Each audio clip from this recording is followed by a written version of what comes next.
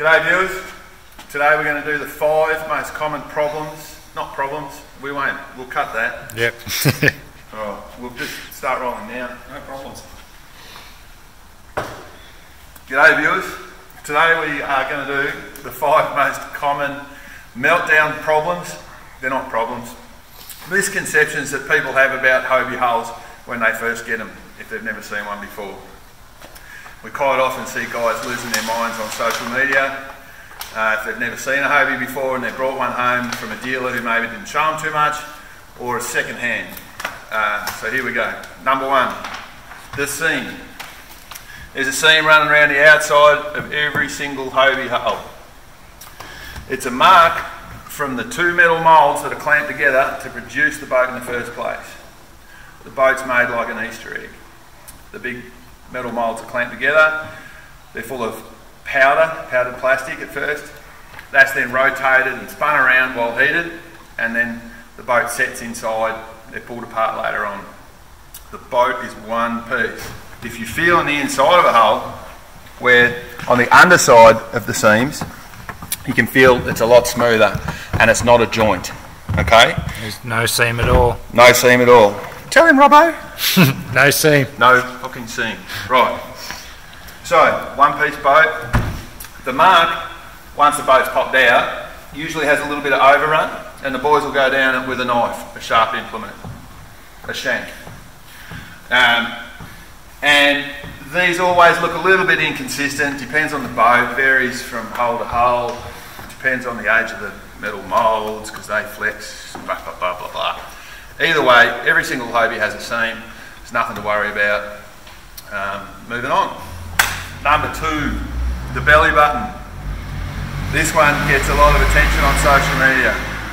There's always one bloke brings a new boat home or a second-hand boat home, who's never seen a Hobie before. Has a look inside the hatch, sees a blob of plastic and panics. And then there'll be 2 other knuckleheads chime in and tell him that the Hobie's about to explode in flames as well, before finally somebody sensible turns up in and feeds somewhere down the line and tells everyone what it is. This is it. Here, underneath the hatch of every Hobie, is a rough spot. This is a belly button. There's a valve in the mould when Hobie rotate it and do the work to mould the boat, and it leaves a little imprint on the inside of the hull. The boys at the factory sometimes take one look at that and say, that's a bit of a rough outie, we're going to have that off. So they do a little bit of, they might grind it or shave it down if it's a little bit rough, and you'll end up with an imprint on the inside here that looks a little bit inconsistent with the rest of the boat.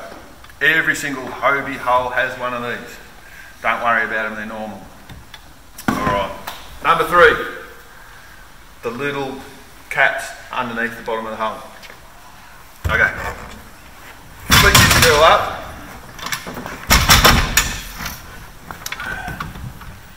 So, see these little guys here with the white caps? There's actually brass fittings underneath those. Now, if it's an older hull, the little white cap might have flown off. And you might see the brass fitting underneath, or you might just be looking at these white caps. What they are is like little brass, strong fittings used for points like handles and screw points and that sort of thing.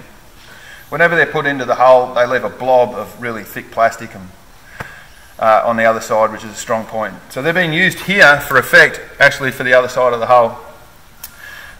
They're not a point where the boat can leak, even though they look like they might be. So if I flick this one off, there it is. You might be looking at that. So that is a little brass bushing there as a fitting point. It's a threaded hole, but it's brass at the very bottom. There's no hole through the inside of the boat.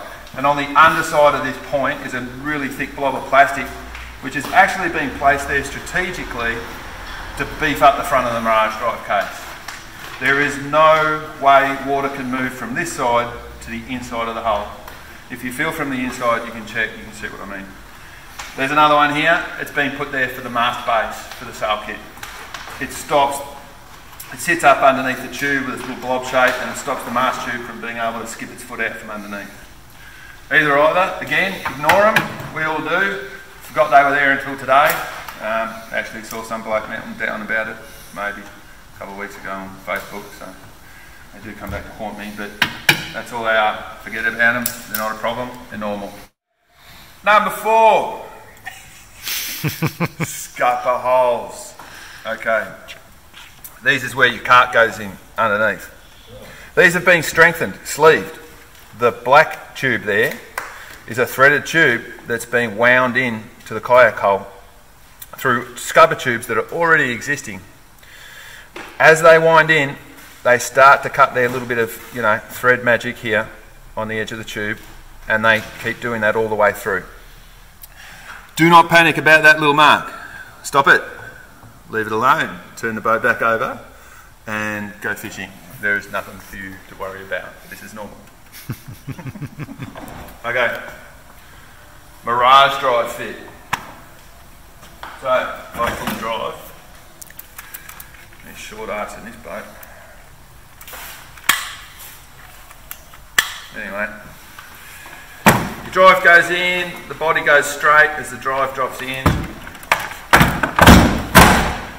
We've got a brand new boat, we're sitting in the carport, we've never seen one before, and we can't help ourselves, we have a look at it and we start shaking this.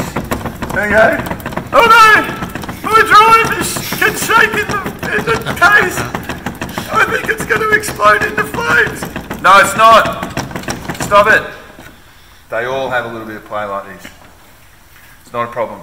Once you get in the boat and you start pedalling it with the force of water on the fins, these won't move at all. The drive will just lay over, the force of everything will just push forward. You won't hear a peep out of it. Nothing to worry about again. It does vary. Some have the ability to move in that case a little bit more than others. It doesn't matter. Yeah, they all wobble a little bit, but once you're putting weight on them, yeah, they ain't wobbling back. We're done. Yeah, the forward pressure of your paddling just keeps them where it needs to be. That's it. Yeah. And as soon as someone takes it out on the water, they realise that's the case. So anyway, I hope that saves a few blokes from jumping onto Facebook or worrying about stuff they don't need to. All the best.